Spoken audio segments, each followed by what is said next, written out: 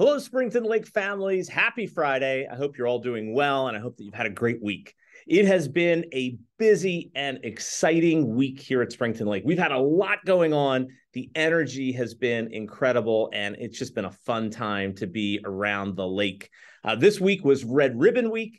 This was our week to focus on being drug-free, making positive and healthy choices. Our kids participated in activities all week long. We had spirit days each day to focus on that positive messaging. It was a great week. On Thursday, we had our school-wide pink out. The place was pink everywhere, lots of enthusiasm as we showed our support for breast cancer awareness. And today was really a day like none other.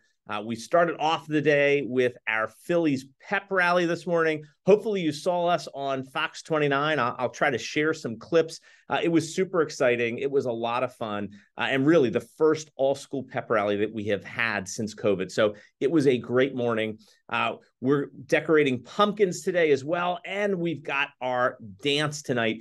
It is just such a fun day at Springton Lake. I hope that your kids have had a great week, and I hope they come home and they share something about today or about this week with you.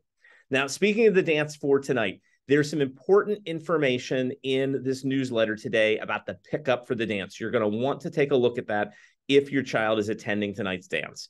Most important things. Dance is over at 9 o'clock. We ask that you please be here either at 9 o'clock or even a little bit before 9 o'clock.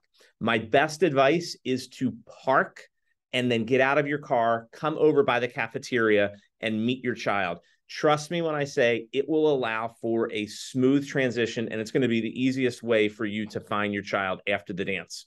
Now, Monday is Halloween. We are permitting kids to wear costumes to school if they would like. Certainly the costumes need to be school appropriate, and they need to be something that they're able to participate in all facets of their school day, even gym if they have phys ed that day.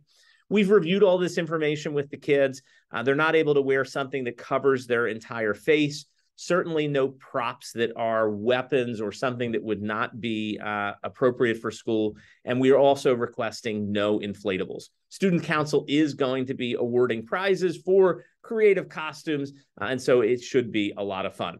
So please take a few minutes, review the information in this week's newsletter. There's lots of important information. I talk about parent-teacher conferences that are coming up later in November.